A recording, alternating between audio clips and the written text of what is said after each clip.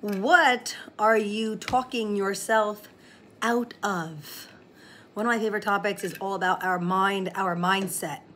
So I want you to answer that question. What are you talking yourself out of? It could be something in your relationship. It could be in your personal life, in your business, whatever the case may be. We all have something that we've talked ourselves out of at one point or another in our life. So today I want to talk about how can we talk ourselves into things the same way that we talk ourselves out of things. So we all set limiting beliefs on ourselves. You probably have already given yourself 10 excuses as to why you can't do something. And they typically go a little bit like this: because you think you're too old, you are not good enough, you don't have enough time, you're not skilled enough, you're not smart enough, it's too late, you already missed the boat. I hear that a lot. You're not strong enough to do something, or, another limiting belief is what people think of us. So you may be scared of what people will think of you if you do that task or that new goal. So no one can talk you into your destiny other than you. You are the only person in control that can talk yourself into doing what is best for you.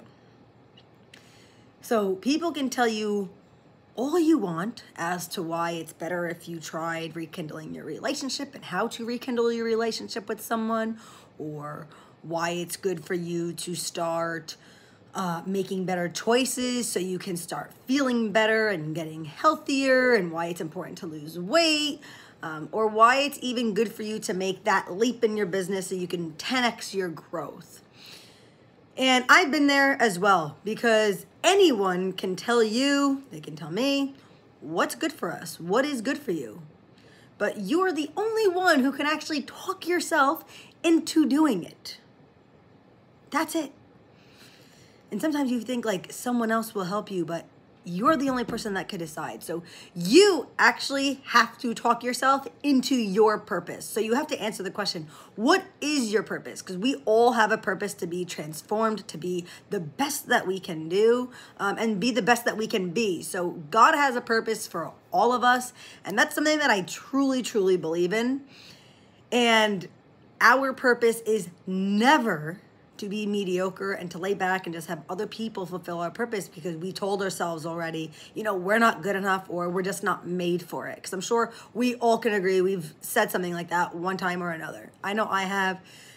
So the reason why you think that is because it's something that you talked yourself into by giving yourself all those excuses as to why you can't fulfill your purpose. Or you may have been in a position for so long that you feel that maybe you don't have a purpose. But I can promise you that's not true. We all have a purpose. The question is, do you talk yourself into your purpose, or do you talk yourself out of your purpose?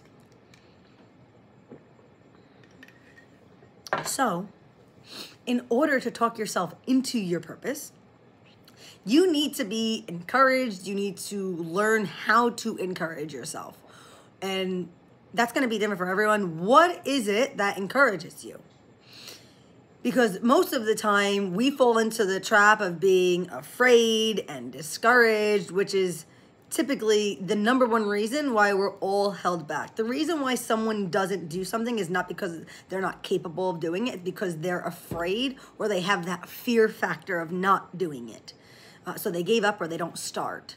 So I'm here to tell you that it's okay to have fear, but you don't want your fear to control you. Fear cannot be the deciding factor for whether or not you do something. Fear and discouragement is that little voice inside your head that you're typically listening to. So our problem is that we take too much time listening to ourselves, but we don't take enough time in talking to ourselves, which is why if we listen constantly to what we have already programmed in our mind, and it's all fear-based and discouragement, well, obviously we're going to talk ourselves out of doing something, because instead all we are doing is listening to old thoughts. So rather than listening, we have to talk to ourselves into things despite the fear. The fear is always, always, always, always, always going to be there. And it's instead changing our mindset and changing our language to, today I'm going to make progress. Today I'm going to be strong. Today I'm going to be encouraged. I'm going to find a solution today. Today I'm going to have a good day no matter what challenges come against me. You have to decide that, and you have to talk yourself to that.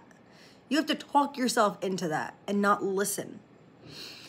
So for me personally, I put my hope in God. I put all my faith in God to really strengthen me every single day, because he's really, at the end of the day, that's given me true peace. He's given me strength. He continues to give me peace and strength to just move forward despite all the challenges and the fears that I have, because I do have that fear every single day as well, just like everybody else. So if you're someone who believes in God, I encourage you to lean on him for encouragement. And if you're not someone who is a believer in God, you must find something to encourage you, so that you can talk yourself into things despite all the fears you may feel, because fear will always be there no matter what. And no matter how good you get at something, it's going to be there. So you have to make the decision to talk yourself into things so that the fear is not the deciding factor of whether or not you can or cannot accomplish something. So on this little chat today, I'm going to give you some homework for this week, and it's to be more aware of situations that come up and recognizing your response. How are you responding and reacting? Do you give yourself a list of reasons of why you can't do something? Because sometimes we're so programmed that everything that comes our way, we figure out why we can't do it. Or do you come up with reasons as to why you can figure it out? Because there's two people in the world, and those are always the two main things that causes someone to either take action or not take action. So you first have to expect the fear, because it's always going to be there. And when you expect the fear and you recognize it, you can then decide how will you talk yourself around it instead of listening to old language. You want to reprogram yourself with different language than listening to your old patterns. We all have old patterns. And I definitely have old patterns that I know if I listened to them, I wouldn't be where I am today. So I hope that was helpful. If you have any questions, feel free to comment below or message me directly. Before I go, I want to give you the opportunity to join my free 7-day challenge. If you are someone who's been wanting to take your health and fitness goals to the next level, you don't know where to start because there's so much information out there. You may even feel as if you don't have enough time. There's too much information because what diet do you do and what diet do you not do? Then I'm here to make it very, very simple for you. I'm all about simplicity.